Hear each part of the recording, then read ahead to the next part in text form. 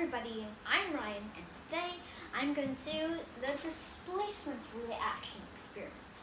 So first we need our copper sulfite solution.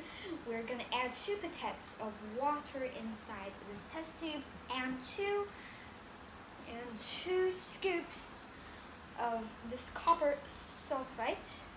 This will become this copper sulfite solution. Alright, so now we are going to dissolve this by shaking it. So we're gonna put on our goggles and we're gonna shake it until it is dissolved inside this water. So it will become this, which is the copper sulfite solution. Right there. Now we're going to do the displacement reaction. Okay, so we have the copper sulfite solution right here, and we're going to put in a piece of zinc metal, this metal right here. So at first glance it looks gray. Now we are going to put it inside the copper sulfite solution. But why would we not put the cap on? That is because it will release some gas and the cap will pop off. So to be safe, we're going to put it inside without the cap. Here we go. So now you can instantly see that it is slowly turning black. Look at that. And you can also see that it is forming bubbles. So how does it turn black and why? So as soon as the piece of zinc touches the copper sulfite solution, which is the blue water, it started to change color. It becomes darker as copper metal forms on the surface of the zinc. So the black surface is copper, which is not zinc. Some of the zinc atoms dissolve into a solution of zinc sulfite, and copper atoms join together to make solid copper. And that solid copper goes onto the zinc plate, and this reaction is called displacement reaction. This is the displacement reaction.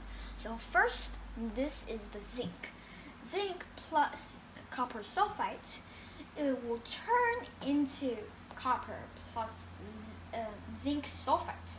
So all of these methods is copper, Cu, S, which is sulfite, which is sulfur, and O, which is oxygen, which has 4 atoms here.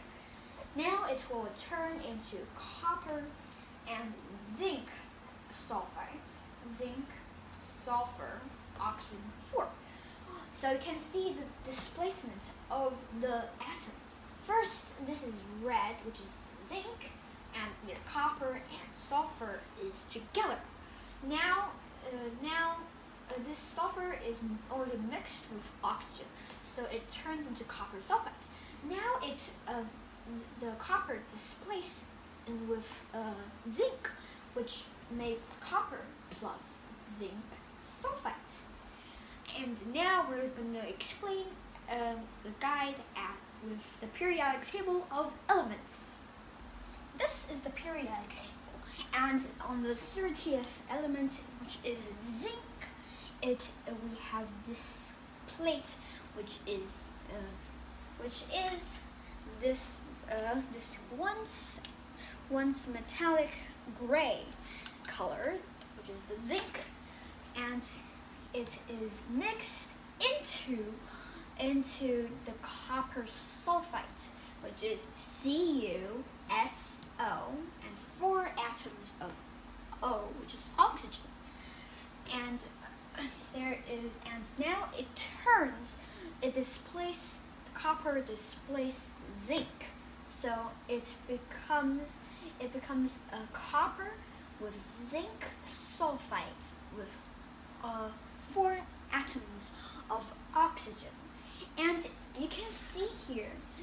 close-up that it has produced some bubbles.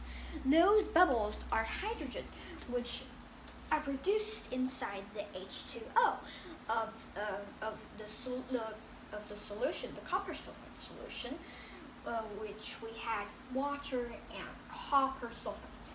So it produces hydrogen gas. And did you know that hydrogen gas also might become a revolutionary step in our engineering and technological advancement? It has scientists have tried to incorporate it into cars, so it can get the power from hydrogen gas because it is flammable, which will be a great step in our advancement in science. Fun fact: after you have used this zinc in this experiment, the copper on the zinc plate, which is Cu, can be washed off, so you can use it again in another experiment. And that is all for this video, and remember to like and subscribe, and I'll see you next time. Goodbye!